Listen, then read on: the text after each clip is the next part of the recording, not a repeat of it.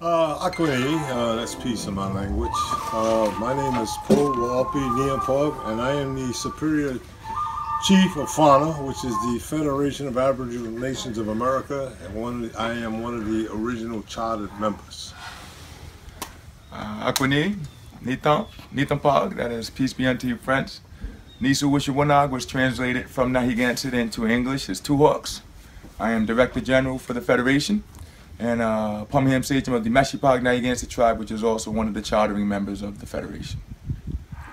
Chief Nikat Amatsukwa. I am the Chief Development Officer for FANA and also Chief of the Amatsukwa Kitsikiai. I'm Running Deer, and I'm on the Royal Council of 7 for the Pokanoket tribe, Pokanoket Nation. So, in respect to what is FANA, I think it would make sense to give a kind of crash course in terms of what is FANA and what it does, to then understand anything else coming from FANA. So whoever would like to take that. All right. So what FANA is, it's a tribally trust chartered institution, which is a confederation of American Aboriginal tribes and nations that have been able to document their existence prior to U.S. colonization on their soils. FANA consists of about 7,000 tribal members up and down the East Coast and into Puerto Rico. And the chartering members, of course, are the Pokanoket Nation, of which the Sagamore and the Superior Chief here is the chief of that nation, the Meshipog Nahiganset tribe, and the Sandhill Band of Lenape and Cherokee Indians out of New York, New Jersey, and Pennsylvania. FANA was trust chartered so that tribal nations who are operating in the capacity that we all are, which is through tribal trust charter established according to International Hague Trust Treaty standards, could come together to work to develop policies, procedures, and then implement them that would be beneficial for our people. One of the main issues is that most times the only way that nations are able to gain any sort of recognition or acknowledgement is through a federal recognition process. But in the process of doing that, to simplify it all, what happens is the federal government creates a tribal trust and then inserts the U.S. Congress as the caretakers of the trust. So that's why you often hear of federal trust lands. FANA has elected to not go that route because we don't feel that given our heritage and our bloodlines, we should be in any sort of recognition with any colonial entity. We were here before the U.S. got here. Why would we put ourselves into a position of subjugation underneath them now? Simultaneously, FANA has not rescinded any sort of U.S. citizenship, but rather reclassified ourselves to our proper status as American Aborigine. And an Aborigine, if you look at the legal definition, is of the original people. A lot of people looking at it just with normal terminology would think that it means not normal. But of course, we know legal terminology and common language terminology are often conflicting. So when you look at the legal terminology, Aborigine means of the original people. So we are American Aborigine of the original people of these lands called America. From that point forward, we've been moving in a manner that creates institutions for ourselves according to not only the United Nations Declaration on the Rights of Indigenous People, but also the American Declaration on the Rights of Indigenous People, which was passed June 16th, 2016 by the Organization of American States, which is binding upon the United States of America and also makes indigenous issues human rights issues. And that's really what this is all about, making sure that we're operating in our proper capacity, making sure that we are negotiating and working with local law enforcement agencies to inform them of who we are and who our people are, and also creating a better future for our tribal members and citizens, because the federal recognition process has excluded most of us from that, and we don't feel like we should have to be proving ourselves to a colonial entity when we were here first and our bloodlines speak for themselves. How does that sound, Chief? I think you've done an excellent job explaining who FANA is. So in that same line of questions, in order to better understand, you know, the kind of the environment that FANA is operating in, and also what's going on in politics and in social issues in the country, there's another organization called NAAIP, and I'd like to kind of refer to that because I noticed that on social media there's been a lot of association and indirect association, and I think it needs to be addressed So, who or what is NAAIP, and how did FANA ever have any connection or dealings with them? Because that's a question that's on the people's minds. Absolutely, yeah. So the NAAIP is the National Association for the Advancement of Indigenous People. It's an institution that was started by an individual by the name of Himak Shilop. Originally, I found out about NAAIP in 2014 via Facebook, you know, very active on Facebook, and saw this gentleman talking about issues of misclassification for dark-skinned Aborigine. As we looked more into his background and what he was talking about, the legal edicts and principles that he was talking about definitely met up to research standards. He was speaking specifically about the Racial Integrity Act of 1924 and how it had misclassified a lot of Indians to the classification of colored. And this resonated with me in particular because my fourth great-grandfather, Chief Brister Michael of the Narragansett Indian tribe, was chief of the tribe in 1881 when the state of Rhode Island illegally detribalized them. And my grandmother, rest in peace, before she passed, had done a lot of research on our historical lineage. And she was able to come across a copy of his death certificate, and lo and behold, on the death certificate, he was listed as colored. So if they can do that to the chief of a tribe who's documented by the state in the 1881 Commission's report on Indian affairs, they can do that to any tribal member. So when he was speaking of these things, he was also speaking of the United Nations Declaration on the right to self-determination. All of these elements were adding up. So I ended up reaching out to the gentleman on Facebook, and I said to him, hey, look, don't know too much about you, don't know too much about your institution, but you're saying that you can help. This is who my people are. And of course, once again, pre-colonial, if I could share the Sagamore and the Superior Chief's lineage, he is the 10th generation grandson of the Massasoit Osamequin. Massasoit means great leader. Osamequin means yellow feather, of the Pokanoket tribe, of the Pokanoket Nation. You would know the Massasoit from being the chief that greeted the Pilgrims and saved them, being the chief that had the first Thanksgiving with the Pilgrims, being the chief that ultimately signed the first treaty with the English. And then also, he's the 9th generation great-grandson of Poe Metacom, who's more commonly referred to as King Philip, who was the chief that started the King Philip's War. And then he's also the 6th generation great-grandson of Simeon Simons, who was George Washington's hand-picked bodyguard during the Revolutionary War. So this is the lineage that we're dealing with. The chief here is direct lineage from the Powhatan royal line. Would you care to share a little bit about your heritage, Chief? Originally, traditional land is Kiskak, which is the Yorktown area of Virginia. Actually, our traditional lands is currently the Yorktown Naval Base. Our families, when at a point where they kind of wiped out or attempted to wipe out the tribes, were dispersed among all bordering villages. The Chickahominy, the Eastern Chickahominy, the Rappahannocks, the Pumonkeys, which my line actually goes to the chief line of all of those tribes. And what is the particular names of some of the chiefs that you connect to, Chief? They're all the last name are Bragby, William T. Bragby, Terrell Bragby, Alan Bradby, and also Alexander Bradby. So once again, when you're talking about FANA, you're talking about tribes and nations that there's no question of who we are and no question of the substantiation of our heritage. So I reached out to him and I explained this to him, and he was very eager to come and help.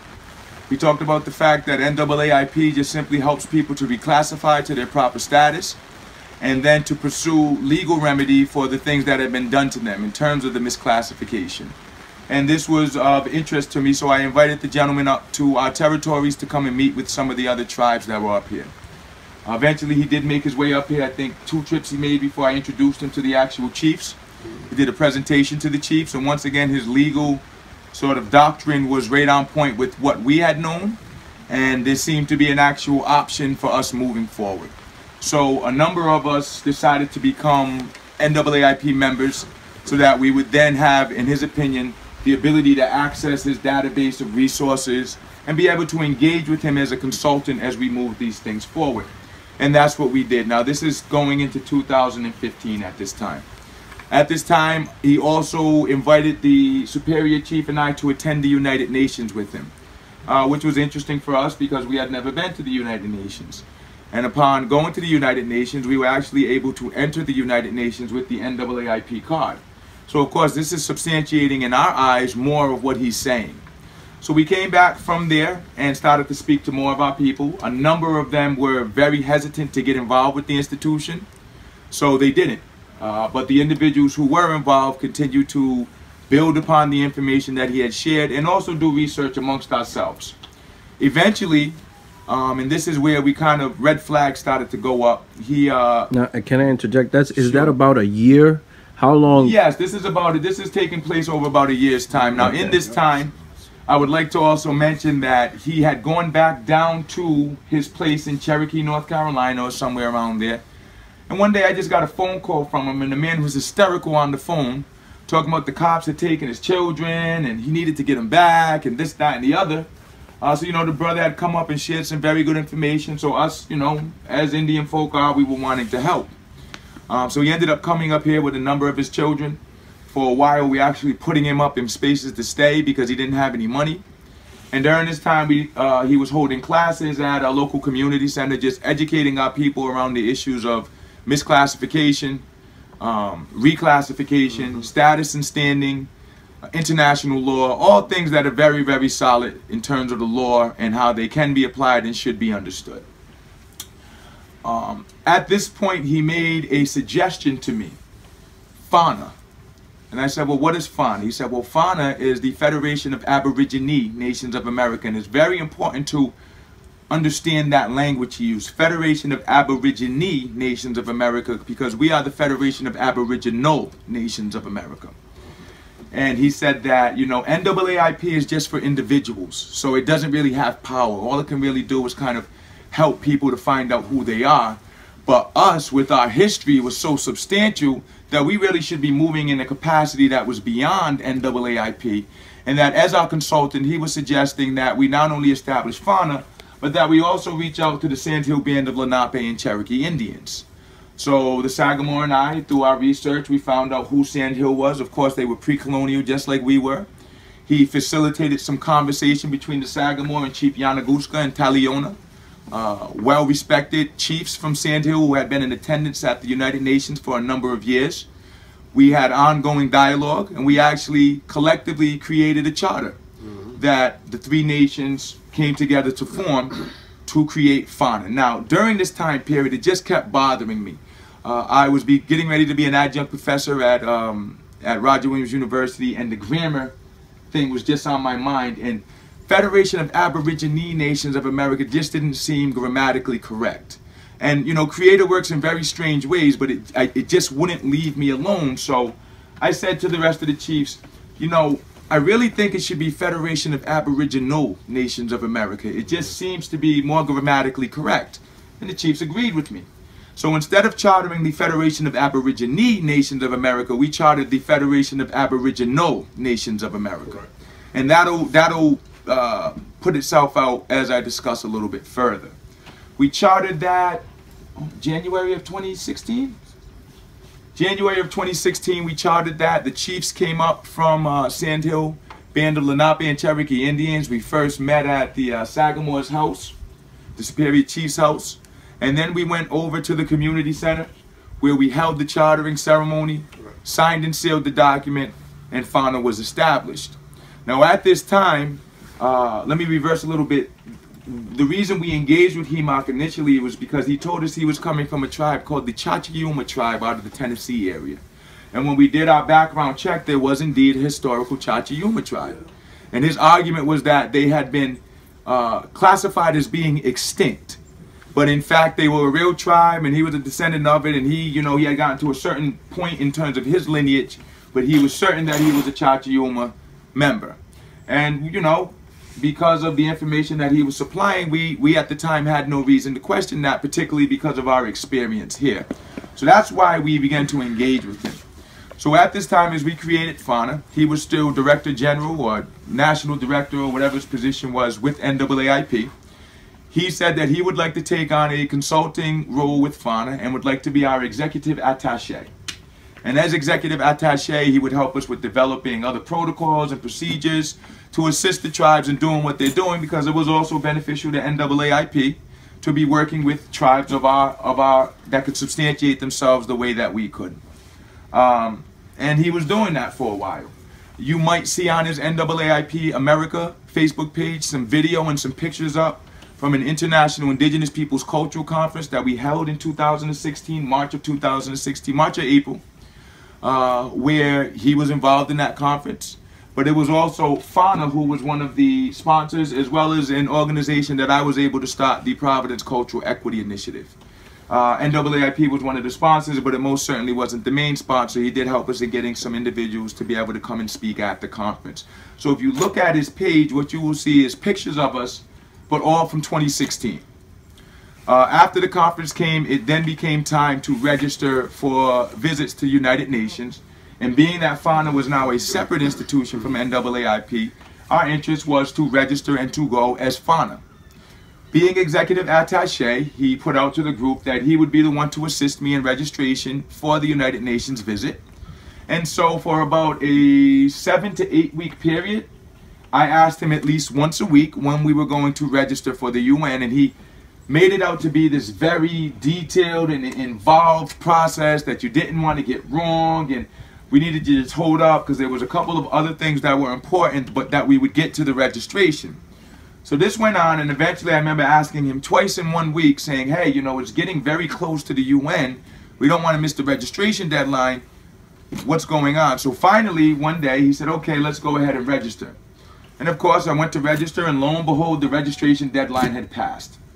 So I'm saying to myself, well, this is craziness. I've been asking this man for 7, 8 weeks now to register, and all of a sudden the deadline's passed, and he's saying that he didn't know that the deadline was coming up.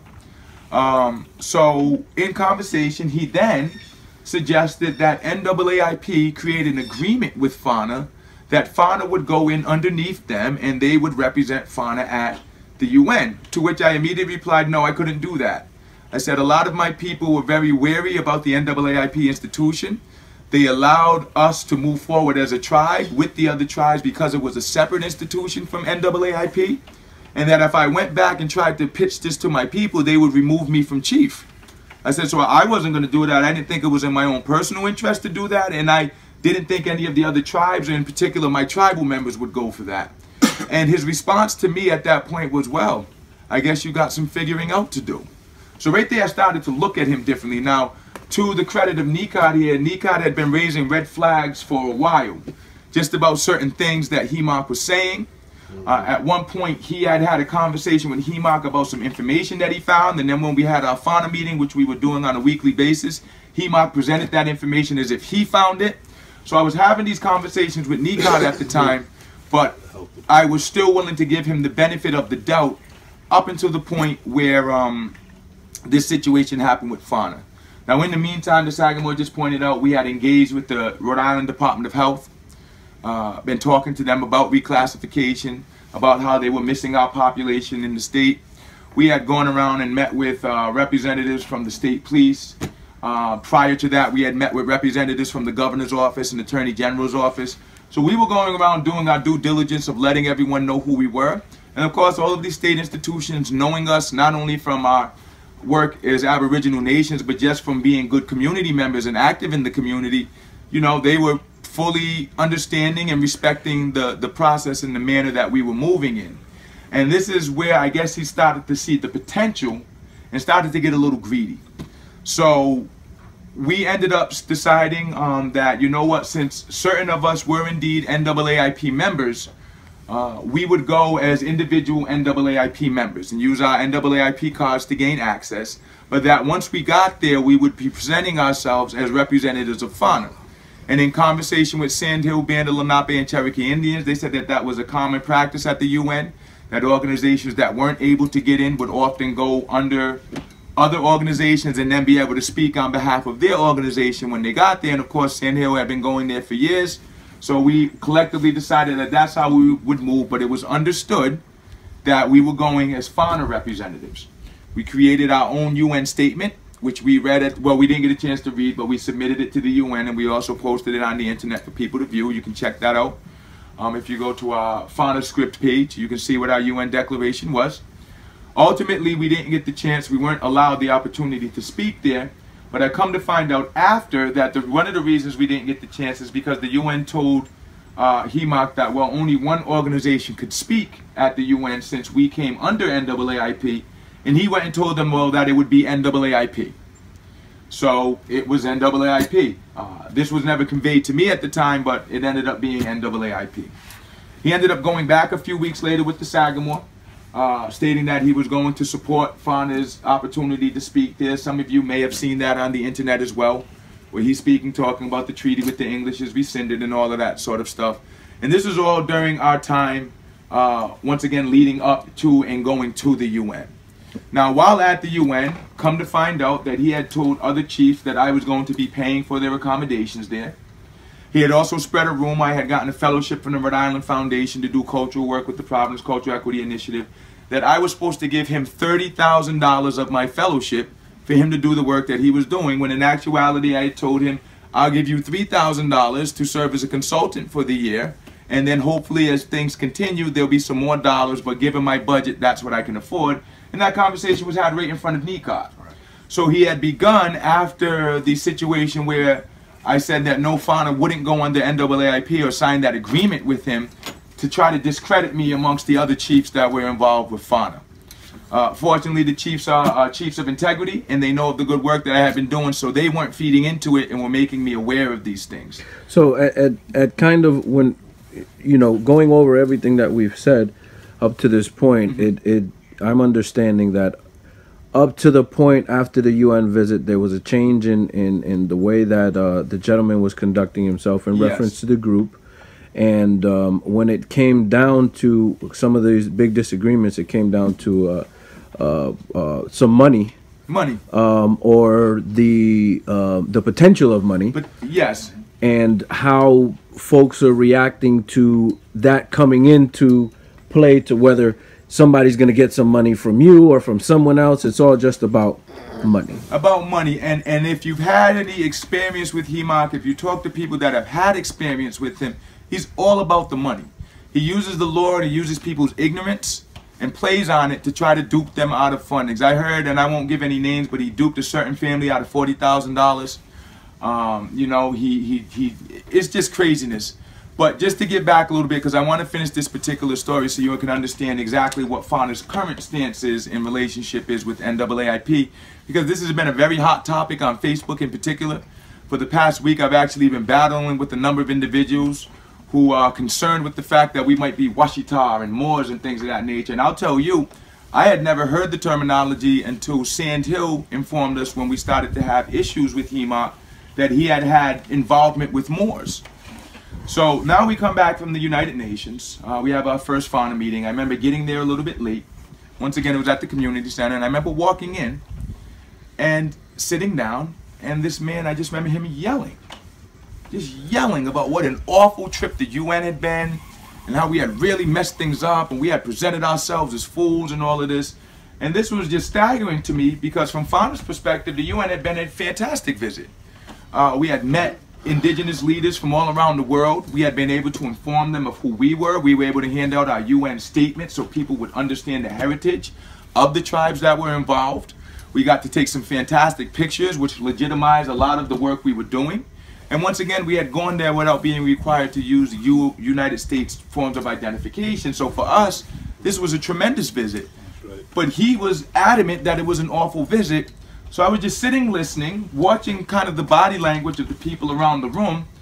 And at one point, the words actually came out his mouth that he needed to be our big war chief, and that he needed to be able to make policy for the next 5 years for FANA unquestioned. That we had removed him from his opportunity to be a chartering member of the Federation, which was never part of the discussion, because you don't even know what your heritage is that well, HEMOC. You just say you're from Chachayuma. And we respected that, but to think that you would be on the level with pre-colonial chiefs whose heritage is documented, that's just foolishness. On top of that, the man did not know his culture whatsoever. He just knew the law. We had to educate him what the difference between a clan, a tribe, and a nation was. If you see his pictures, he's constantly wearing like a beanie, and then he would stick feathers in it. And, you know, I mean, to each his own, but that's certainly not anything that we would subscribe to or promote, but you know, okay, HEMOC. And now is coming into play this information about him potentially being a Moor. So of course, once I heard that, I had to speak up at the time, and I said, well, that's insane. I said, you're not going to be our big war chief. We got the Sagamore right here. He's the chief up here. I mean, you've got Yanaguska and Taliona, so why would we choose to make you the big war chief? I said, on top of that, you know, there was issues with signing up for the UN, which you were supposed to do. And at this point, he literally tried to put it on me as being the one who dropped the ball for the UN registration. So right there, I said, okay, everything Nikat was saying was true. All of the other issues that people were bringing up were now true, and I'm starting to see the true colors of this man. So a few of us began to push back at him, and true to his nature, he just decided, I'm done with this conversation, and got up and left. He said, if anyone wants to engage with me any further, I'll be at my house. So some people left, most of us stayed. And at that point, we started to say, okay, this man's out of control. Not quite sure what's going on with him, but something's definitely not right. And we need to figure out how we're going to move forward. And don't forget the fact that at the meeting, he also stated that he was going to shut down our trust. Yes, he was going to shut down our tribal trust. And that's the most disingenuous thing about this individual. You came here presenting yourselves as an individual who wanted to help pre-colonial nations to be able to get right with the law, protect their lands, be sovereign, and be able to move forward how they're supposed to move forward. And in the end, you're lying, saying that you have control of our trust and you can shut them down if you want to. The Sagamore, at his request, I met with HEMOC at his house, in which once again he threatened to shut the trust down, in which I replied to him, well, go ahead and do it then, if you feel you can do it. But if you think that I'm going to walk around here in front of my people like a coward, telling them that we have to submit to some fool out of Tennessee who doesn't even know his own culture, you got me mistaken for someone else. I don't know who you have me mistaken for, and I don't see any of the other FANA member nations doing that either. That was the last time I had any direct conversation with HEMOC Shilip. This was around May or June of 2016.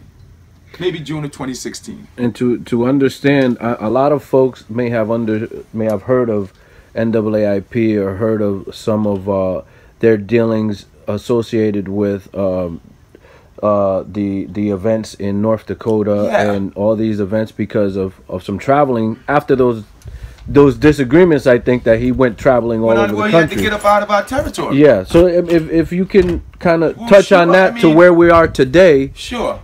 So after that, we had a breakup. He actually sent us over an email or something telling us that we couldn't use information that he had made public. Just a bunch of foolishness. So we responded via letter, approved by the chiefs of FANA, basically telling him that he didn't have any right to tell us that our trusts were not tied into anything that he personally owned or operated. We had created our own trust, so therefore we weren't under any jurisdiction with him. He said that we had violated NAAIP member policies, so we asked him to see the specific member policies that we had violated. He told us that he was rescinding the contracts because at this time he had assisted us in developing tort claims against the state and the cities for environmental denigration under just cogence. We, of course, allowed him to rescind those contracts with us because the tort claims weren't on point correctly anyway. There was certain language that was allowed to be in there that forced certain claims to be kicked out and have to be refiled, so we rescinded those. And then we told him from this point forward, do not associate yourself with FANA or anything that we're doing. This was in July of 2016, this letter was sent over to him. That's when he got on the road.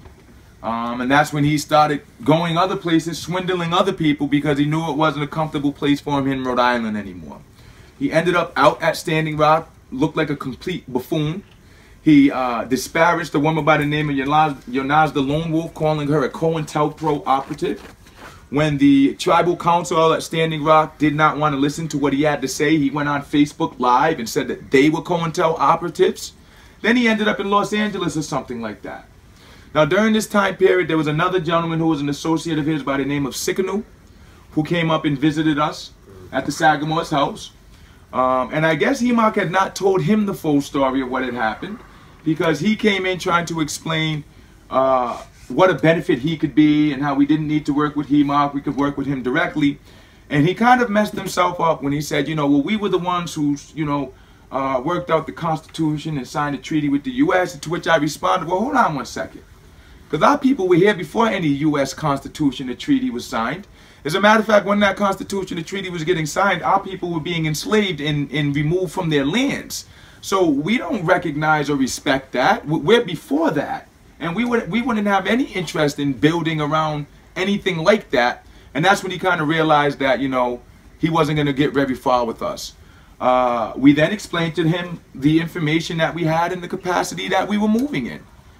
And as we started to explain all of these things, you could kind of see on his face, it was kind of it was almost like a "he-mock you idiot" sort of thing. Because what are you going to say to us?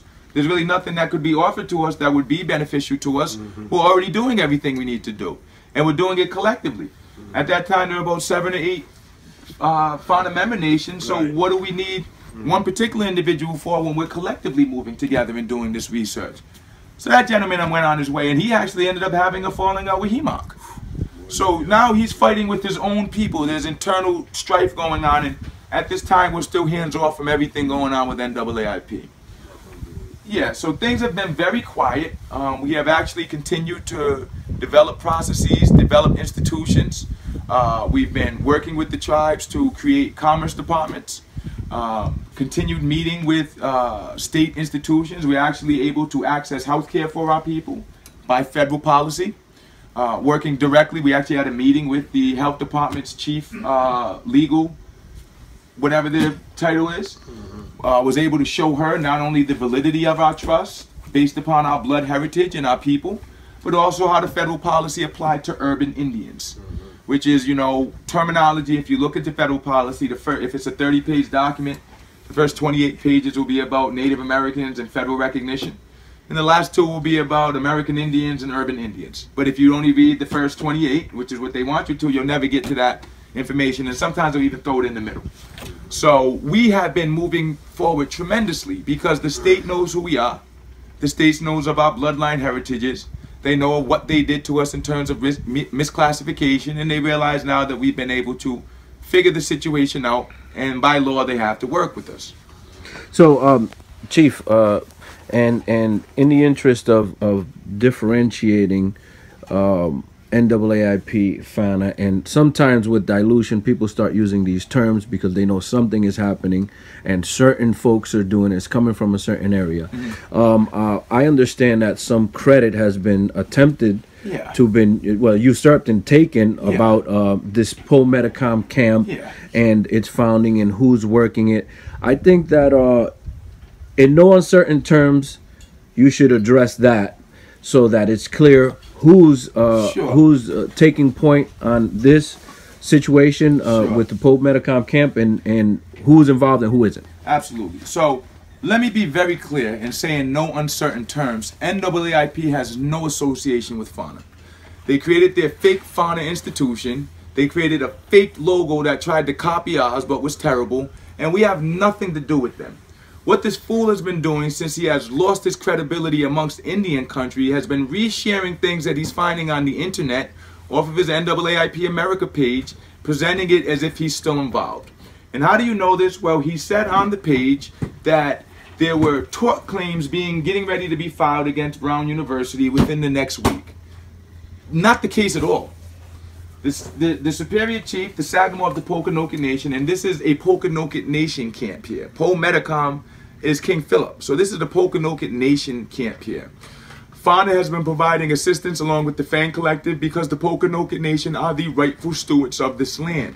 It is historically documented. It is by bloodline ties documented. There is no question as to who the Pokanokets are and what their ties to this land are.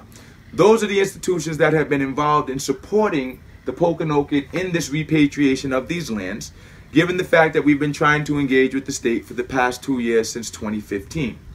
Because he has ruined his credibility, he's been resharing these things, presenting them as, oh, NAAIP members, because remember, once again, certain members of us did join NAAIP, myself included. He posted a picture of my template card that he processed for me, but did not put that the template card was issued in October 1st of 2014. 2014. So instead he presents the card as if we're still actively involved today. He's got footage up of the chief speaking, the Sagamore speaking at the 2016 conference that we did at Roger Williams. But if you notice, why doesn't he have any footage up from 2017? Because we did a conference in 2017. He just wasn't allowed to come to it. He has no pictures up from any visit to the UN in 2017, although he was putting out through his page that he was getting ready for the visit. Why? Because the UN is on to him. And they actually changed the guidelines for attending the UN Permanent Forum. They said you had to be a certified indigenous peoples organization. A certified indigenous peoples, which he is not. He just registered as one. We were able to attend the UN this year at the invitation of our good friend and brother, UN Ambassador Wampatuck Wampamiquin, who's been doing his best to explain to everyone that no, FANA has no relationship with NAAIP and neither should you. And we back the ambassador up in that assertion because this man is a clown. In our opinion, what he's been trying to do, and I've actually also recently had the opportunity to have some very good conversation with Chief Elwin Warhorse Gillum of the Chata Nation out of Louisiana, because he was also down in that area having individuals who were trying to find out who they were, Chata Nation tribes. Different bands and tribes of the Chata Nation, but never informing her that this is what he was doing in her territory. So I had the opportunity to speak on a conference call to her people and inform them what our experience had been with Hemok Shilip and how we had booted him. And once again, 85% of what he says is truthful by law. It's that other 15%. So he's been resharing. And like I said, for the past week, I've just been having to go very hard at people on I Love Ancestry. And shout out to our good friend Adrian Hextel, who's been following me personally for about the past 7 years on the work I've been doing in my own community. So Katapatis Adrian, thank you very much for supporting us, because Adrian has been an adamant supporter of the fact that we are who we say we are. So I've been having communication with Adrian as well. But on his post, these individuals are coming on and attacking. And I'm posting historical documentation. I'm posting pictures of me with my family members. I'm posting pictures of my family members, and it's still not getting through. Well, lo and behold, when I go and look on his page, it's because he posted that picture of me up there. And I said yesterday on the post, you know what? I understand where y'all are coming from, because if that was me, I would have thought the same thing. So I went on there livid yesterday. I tagged Nikod, I tagged a few of the other chiefs on there. I tagged Chief Taliona from Sand Hill. Just livid. I was like, you're a liar, you're a hypocrite. We found out when you came up to Rhode Island, it wasn't because the police were chasing you, it's because you beat your wife and ran up there. I mean, this is the type of man that this individual is. He's a liar and a con artist. He has no integrity, and we don't respect him, and we don't honor him. And because he has nothing else to do but repost stuff that's going on, and because he can claim that he had a relationship with us, he's just been reposting this stuff on his page, trying to legitimize what he's already lost. We have absolutely no connection with NAAIPI, with NAAIP. NAAIPI was the institution he created after he lost control of us with NAAIP. He then created this new institution. He supposedly had a commerce claim in, and now he was saying that the only way you could be a part of the original commerce claim was to now join NAAIPI, to which we told him we had no interest. Take us out of the claim if that's what the situation is. He then created an NAAIP media. All of this foolishness going on. He's creating all of these institutions to dupe people into thinking that he's some sort of expert or has the answer to what their issues are. And to me, it's very, very, very disingenuous, because he's preying upon people who are trying to find out who they are. We have no association with any Moorish groups. I want to be very clear with that right now. FANA is people from these lands. We're not from Northwest Amexem. We're not Moroccan. We're not Moabite. We're not any of that. We did not refer to this land as Al Morocco. We did not put ourselves underneath any king from Morocco. While they're claiming that this land is Al Morocco, the Massasoit's here. My grandfather Canonicus is here. Powhatan's here. So how can you claim that all of this land is Al Morocco when these chiefs are here and chiefs of their own nation, until you can prove that these chiefs gave homage or were subjected to Morocco? That entire claim is false. So yes. In the interest of time, because we're at about 39 minutes Sure. so far, Right. and this is a very robust topic. I think that it's very clear, and it should be clear to the viewer and the listener, that the Federation of Aboriginal Nations of America has no association with NAAIP, NAAIPI, or any of its latter manifestations, and that it's not because of lack in communication. It's because of some blatant lies and events that happened to where we are here today at the Poe Metacom camp, and making these moves that this man or this institution has nothing to do with, and is trying to usurp and hijack. Understand, he's a fraud. He's a fraud. His whole, even when he was here, he spent a lot of time trying to explain to us what he could do and why we had to be NAAIP members to be able to say who we are. And this is the same lie that he's told to anyone. Give me $75 and you become a member, and then you can say who you are. You know, and you'll have access to database that we've never received access to, access to information that he never provided, because it doesn't exist. He's a fraud. Great. So I think this is a good introduction to what's happening here at Poe Metacom camp, and we're also going to continue to bring it to you on the Poe Metacom Chronicles. And we'd like to thank all of the FANA members who are on this the screen here, telling you and educating you about that. And if we can just kind of piece it out, tell everyone who it is, where can they come to find out more information about the camp if they want to help, because that's what this is about. Sure. And yeah, we go from there. PoeMetacomCamp.org, fantastic friends from FANG. They've been very supportive of the Pokanoket Nation, assisting in helping to organize a fantastic march against, well, not against, but at Brown University yesterday. Which is some interesting, very interesting stuff going on there. You can go there if you're looking to come here to support the camp. You can go there and fill out the form to be able to actually come here. PoeMetacomCamp.org. Yes. And we just want to say to everyone out there, look, you don't even have to take our word for it. Check the historicity of what we're saying. You don't have to don't take my word for it. We don't look like stereotypical Native Americans. And that's the whole point of what we're doing here. There's been a lot of lies that have been told about Aboriginal folks in general, about how they're supposed to look, about where they were at, about who they are. And that's why, in our opinion, this camp is so important, because it's uncovering a lot of those things. And to be quite honest, I'm even looking at this Hemok Sheelip situation as a benefit, because we're getting the chance to clear the air. Check out our history. Go and Google who we are.